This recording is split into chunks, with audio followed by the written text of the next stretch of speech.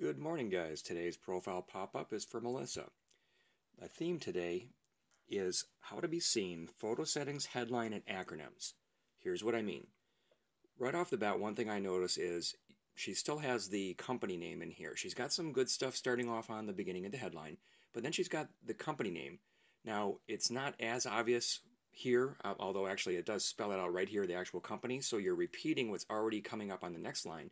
It's not so obvious maybe on the desktop, but you still do see it there in the upper right corner of what's called the intro card that I talked about yesterday.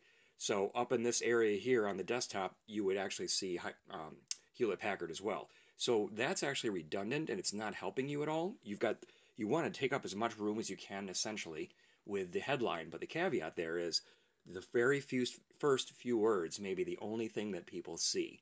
So, right off the bat, if all I see, let's say you do a comment, all I may see is right up to this SDFC part. And I don't know necessarily what that means, a hybrid. What does it mean, a hybrid IT specialist and SFDC? I think what you mean there is Salesforce, and that is something that you're going to want to spell out, and Salesforce happens to be huge. So definitely spell that out and make sure that you're commenting on that, and maybe even keep the acronym if that also means something.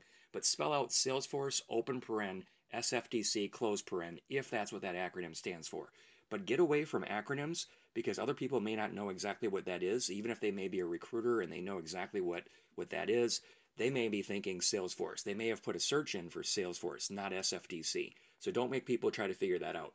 And then the IT, again, the IT hybrid IT specialist. Well, what kind of specialist? Help us understand. Take a few words there to help us understand what kind of specialty you have. And then the other thing is, we actually chatted offline before this because when we connected, I noticed your photo was invisible. So if you're interested in how the trick to make sure that you're not invisible to people, let me know in the comments and I'll be glad to send that to you.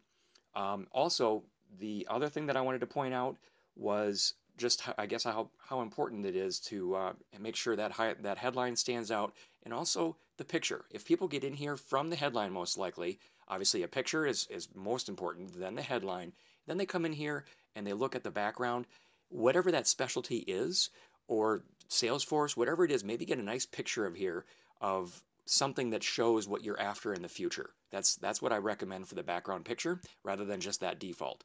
Also, this is pretty overused. Detail-oriented IT professional with a passion for inside and partner sales. Now, instead of telling us that you're detail-oriented and have a passion for it, show us that passion. You've got a lot more room here in the summary, so as a little bit of a bonus here, give us more, show us more in that summary to help back up what's in the headline. And in no time, you'll be making headlines and popping. Hope that helped, Melissa. Thanks so much.